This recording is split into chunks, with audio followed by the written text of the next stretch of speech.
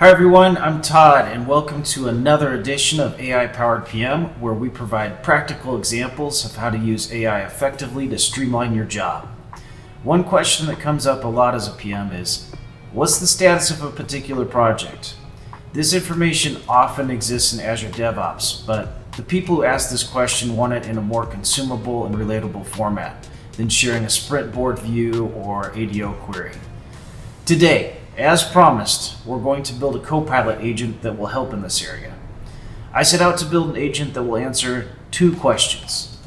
First, what are the items in a particular sprint? And second, how many total hours are there, how many are completed, and how many remain in that sprint? So, enough talking, let's get into the demo. But first, let's talk about the prerequisites. We're going to be working with Power Platform, and here's the big picture. It's made up of 4 different parts. Copilot Studio, where we'll build conversational AI agents. Power Automate, where you can build automated workflows. Power BI, where you can analyze and visualize data. And then Power Apps, where you can build custom applications. Specifically today, we'll be working with the Dataverse component of Power Apps. Now, this is just an extremely high level. There's tons more features and functionality to each of these, but let's just stay at the 50,000 foot view. And today, we're going to focus specifically on these baddies right here, Copilot Studio and Dataverse. So why this tech stack? First is accessibility. 80 to 90% of enterprise users already have access through an existing Microsoft 365 license. Second is cost. If you don't, you can get Microsoft 365 Business Basic for $6 a month. So it's accessible to pretty much anybody. And then security, your data stays within your organization's Microsoft tenant. There's a lot of governance policies around it. It's IT approved across enterprise customers. That's central user management. And then integration. There's a seamless data flow between familiar business applications with this product suite.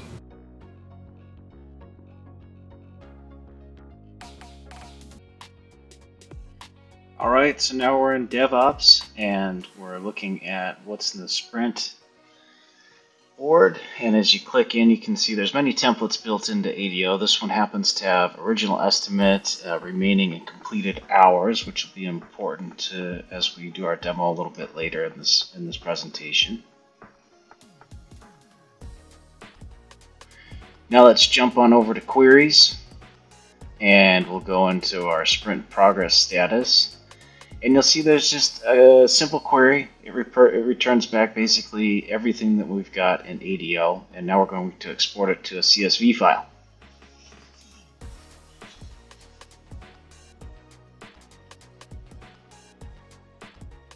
In the CSV file, you can see that we have the same rows and data. Now we're jumping into Copilot Studio. So we'll create a new agent. And let's skip straight to configuration. Let's name it Contoso Air DevOps. And I'll paste in a starter description and starter instructions.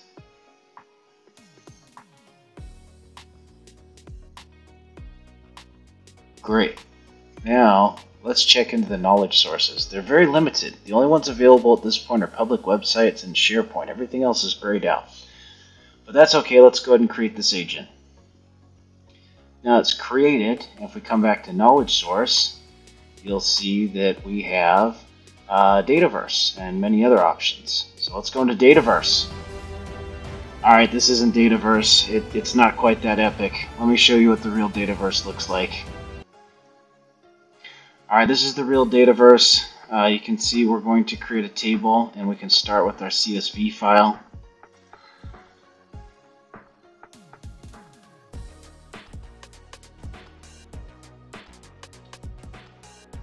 Alright, so that's loaded. Let's import it. Now, when it imports, it's important that we go through and check all the columns. By default, it won't necessarily have all the columns created. All right, let's find that table we created. All right, let's go down. Let's find work item record. You notice the standard standard type, and which is what you need, and then you'll see that here's all the data that we have in our Excel. It's now loaded into this table in Dataverse. Let's go into columns, and we'll create a new column.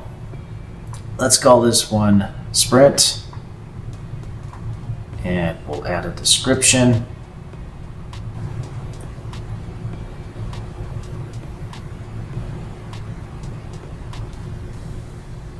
All right, let's select our data type, which will be formula. I'll give you this formula. I'll put it in the comments or link to it later. For now, let's just see what it did. So we'll go back into the table view. Let's adjust it so we can show that column that we just created. And we can see now that we took the iteration path column, and instead of saying Contoso error iteration 2, you'll get a value that's just 2. Or Contoso error iteration 3, you get a value that's just 3, etc. All right, jumping back into Copilot Studio, let's add in the table we just created as a knowledge source. All right, so we need work item record. And let's go ahead and add that.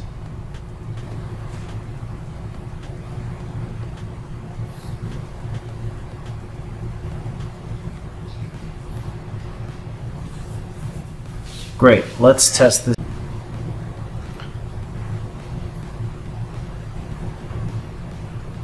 What are the available iteration paths?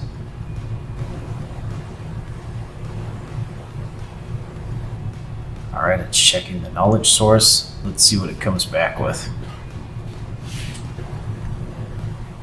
All right, so it found Contoso error 2, iteration 2, 3, and 1, which is correct.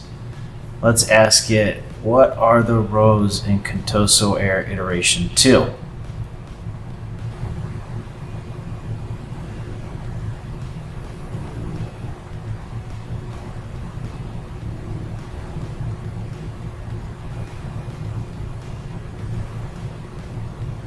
Okay, good. It pulled back the titles. By the way, I didn't mention this earlier, but title was the primary key.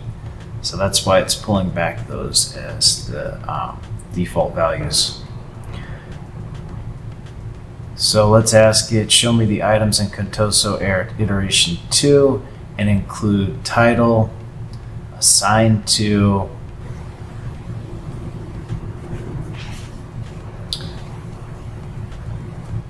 total hours, hours remaining, and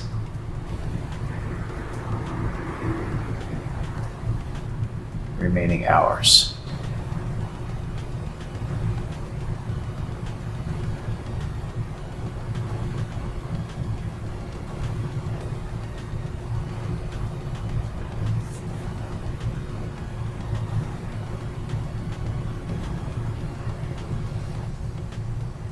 All right, great. So it pulled back what we were looking for. I didn't do a perfect job on that prompt, but it gave us the title, who it was assigned to, the total hours, and the hours remaining. So that's actually starting to look a little more useful. But let's see by person. So for each assigned to person, give me the total hours, completed hours, and remaining hours.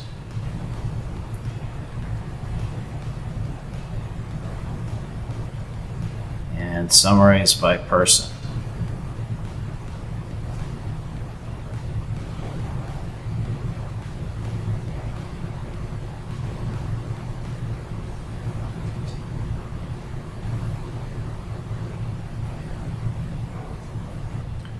All right, so you can see we've got an all-star team over here at Contoso Air. We've got Johnny Cash, Linus Torvalds, and Richard Feynman.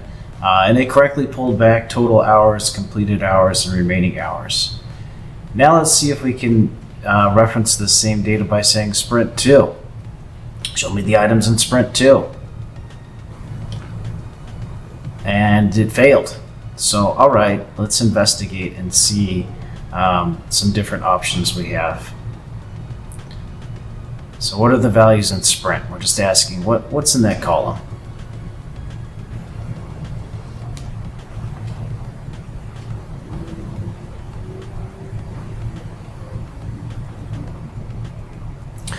Okay, so it pulls back the values.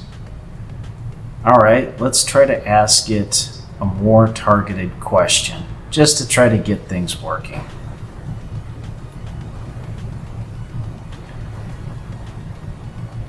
All right, what are the total items in sprint quotation marks 2?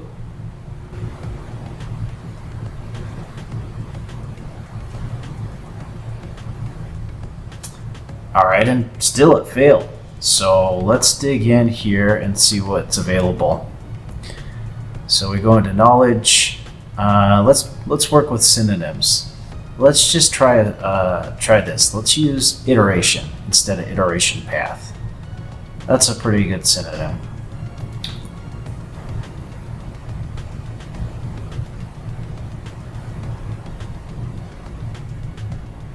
So what are the available values in iteration?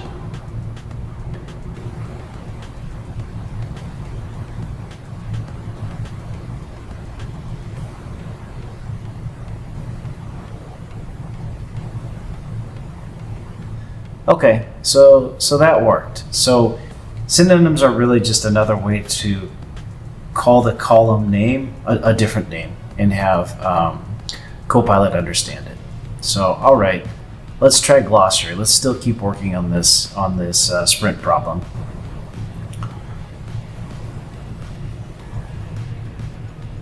So let's just try a hard-coded approach here. We're just trying to get the basics working, and we can always make it better once we get something simple working. So Contoso Air iteration 2, and let's describe what this is. So this is the sprint iteration. This example could also be referred to as sprint 2. All right, very explicit in our glossary here. So let's give it a try and see if it works.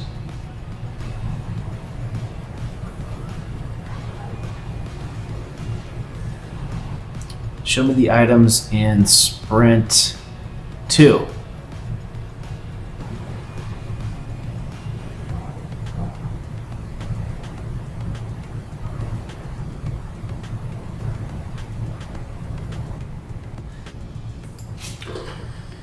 All right, it got a little cut off there at the end, but when we queried for the items in sprint 2, it didn't end up working. So to recap, we started and I wanted to answer 2 questions with this agent. What are the items in the sprints? And how many total hours are there? How many are completed? And how many remain in sprint 2? So we didn't quite get there. We got close. We had to say, what are the items in Contoso Web iteration 2? All right, and we said, and the same thing is true for the second question. But you know, I think it's good enough for MVP. But I also think that I don't have any insider knowledge here, but I would imagine that Azure DevOps will come as a knowledge source at some point in the product for Copilot Studio, and then I think then it's going to be a more appropriate time to build a Copilot agent like this, and then I think it'll be more reliable, more robust. Right now, end users have to be very familiar with the column names in order to use it effectively and see the views.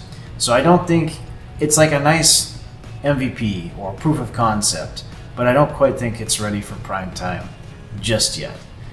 If it was, my next steps would be I would show you how to automate so you could always get the new items uploaded into Dataverse. But we'll save that for when things are a little farther along and a little bit more matured, and then we can implement this scenario in a much better way. So thanks for watching. That's how far I can get on Azure DevOps. I guess I know now why I couldn't find a video explaining how to build this up on YouTube. So now there's one. You see how far I can get, and you see how some of the shortcomings. So, all right. Thank you very much. I'll see everyone next time.